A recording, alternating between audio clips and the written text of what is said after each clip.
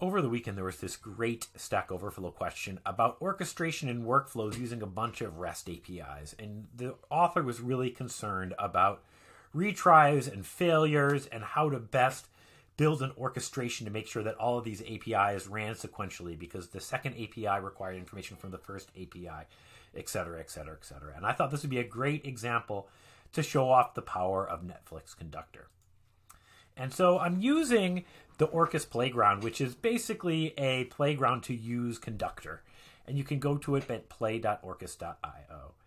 And I'm using the Stack Overflow sequential HTTP workflow, which is available for anyone to see. And this is a very simple workflow. There's two tasks that run, get IP and get weather. And the first one takes an IP address and gives out a whole bunch of information. And then the second one takes some of that information and gets the weather of the location. And so let's walk through this workflow. There's two tasks. There's get IP, and it's calling this IP API, and it is sending in the workflow input of the IP address, which you can see right here. So the workflow takes an IP address and then uses that in this first API call, and it spits out a bunch of information.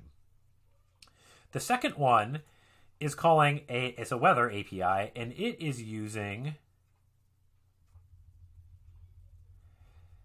the zip code that comes out of the get IP reference output response body. There's a JSON response, and one of the items in the response body is the zip code. And so now we can call the weather for the zip code that the IP address is coming out of. And then the final response here of the workflow is the output parameters. It's going to give us the zip code and the forecast for the zip code. And so it's going to give, the output response body zip from the get IP. And from the get weather output, we're going to get the response body, current conditions, comment. And so it's going to say cloudy. It might say rainy. It looks like it started to rain. All right. So we're going to run this and see what happens. So I already have it all queued up right here. I'm using the Stack Overflow sequential HTTP workflow. It should be available for anyone to see in play.orcus.io. The input, I'm just sending an IP address. This is my IP address. If you want to know what your IP address is, you can just go to the Google search bar and say, what's my IP address? And it'll give you a number, and you can just put that in there. Then you click Run Workflow, and it's giving me a workflow ID. And if I click that, we can track the workflow as it's running. And you can see here that this is running. When it's green, that means this task is completed. So it already has my IP address. I'll refresh it, and it's done 3 attempts on this get weather reference.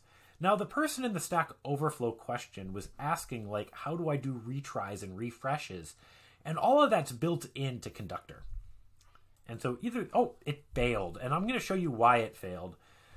If we go here into the timeline, we're going to see this API is very, very slow. This one was 1800 milliseconds, 1900, almost 2 seconds, 1700, and 1700. And if we look in the actual workflow, I'm only letting the connection, I'm making the connection timeout after 1700 milliseconds. So if I make this 2500 milliseconds, it'll work on the first try. You can also see that I have retries set to 3, so it's going to retry it 3 times right here. You could change that retry count, and you can also change the way the retries are. You can have it be a fixed time. I have these set to be 5 seconds, and it's fixed. You could have an exponential back off, so it goes even, it backs off at longer times. In this case, the only reason it's failing is that this is a free API that doesn't require an API key, and it's just a little bit slow. So it's taken 2 seconds. So we're going to try 2500 milliseconds here in the connection timeout. I'm going to save this workflow and confirm it. The workflow is saved. And now I can come back over here to my failed workflow, and I can go to actions, and I can say restart it with the latest definitions. If I come to the diagram and refresh, you can see this first one is run. Failed the first time. And it's restarting every 5 seconds, so we just have to wait a second to see if it's going to go. It's still failing at 2500.